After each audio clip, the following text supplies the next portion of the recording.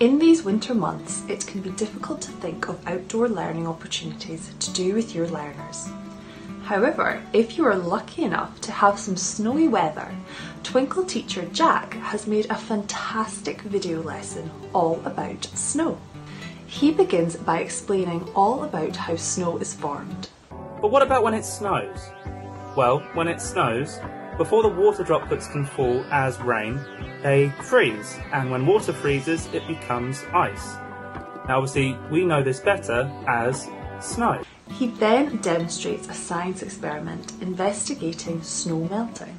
You're going to be making some bottle snowmen. This experiment is all about seeing how long it takes snow to melt.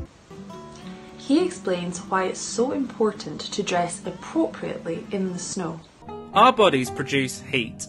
When we're outside on a cold winter day, all this heat would escape and our bodies would get very cold. It's dangerous to let our bodies get too cold. And finally, he demonstrates how to make paper snowflakes. Get a square piece of paper or fold an A4 piece in two and cut to size. You then need to do 4 different folds.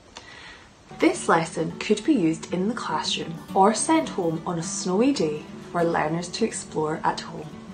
To watch our lesson videos, simply search for Twinkl Teaches before selecting your subject and key stage.